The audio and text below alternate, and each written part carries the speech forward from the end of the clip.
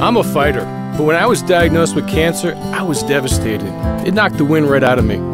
Soon after, my instincts kicked in. How am I going to fight this? How am I going to beat this? When I learned about the work Drs. Katz and Espat were doing on immunotherapy at Roger Williams Cancer Center, I got excited, hopeful.